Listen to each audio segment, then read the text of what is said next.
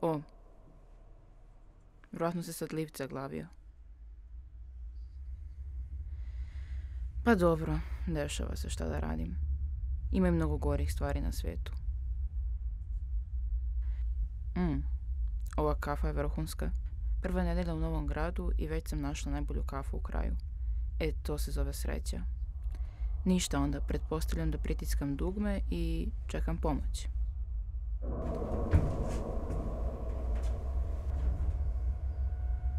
Hello? Hello, can anybody hear me? Hello?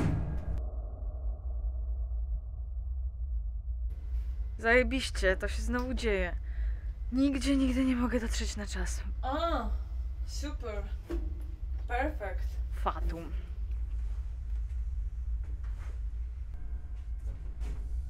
W pewnym sensie, kiedy mogę coś skontrolować, chcę to kontrolować. Kiedy nie mogę, chcę mieć kontrolę. Ich will keine Hilfe brauchen. Mann, ich will den Knopf drücken, wenn ich ihn nicht brauche, aber doch nicht jetzt. You have pressed the emergency button. How can I help you?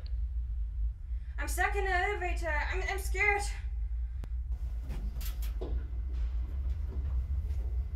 How many of you are there? Just me, actually. O, izgleda da je ovaj vrlo druželjubiv.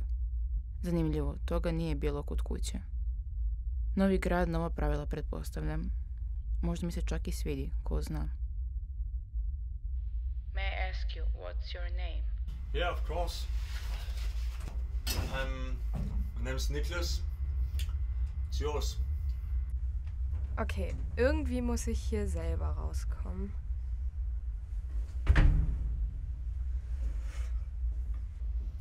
Are you injured or in need of medical care? No, fuck you.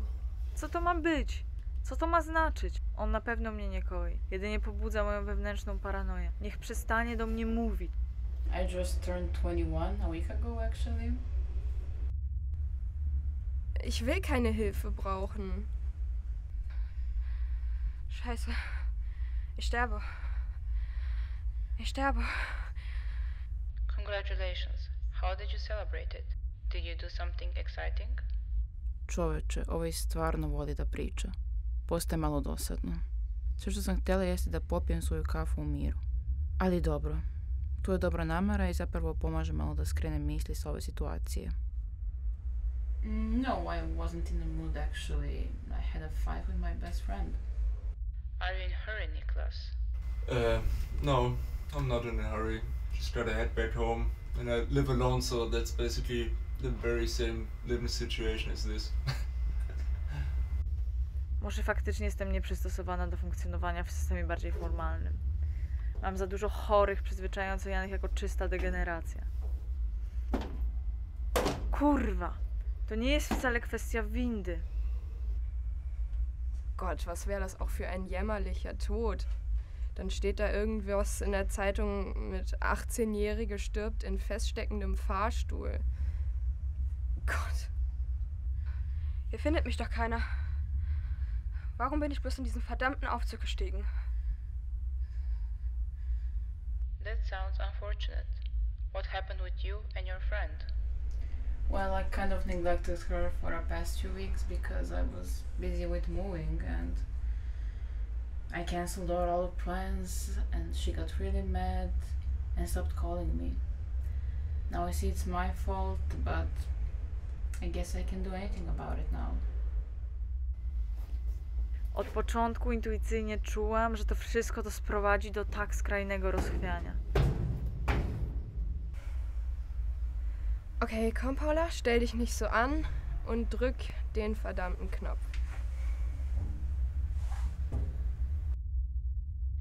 If it would make you more comfortable, I could play some music.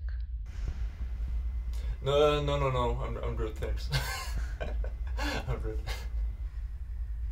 You have to know, as I was a child, I was led by my teacher in the classroom. I sat there for 2 hours. She overlooked me. It's about my size. O, wreszcie cicho. Odcięcie od rzeczywistości. Jestem w niej nieobecna. W sumie lubię to miejsce. I'm positive your friend still cares about you, and that's why she is upset. A conversation and an apology should solve it. Ko bi pomislio da ću u liftu dobiti dobar prijateljski savjet? Definitivno ne ja. Čudno, ali sjajno. Well, now that you put it like that, I actually think it makes sense, and that's just maybe the first thing I do when I get out of this elevator, so thank you. Wie sie wohl aussieht, die Stimme? Oder ist es doch keine Person? Da gibt es doch auch bestimmt deutsche Sicherheitsgesetze für, dass da immer eine echte Person im Notfall erreichbar sein muss.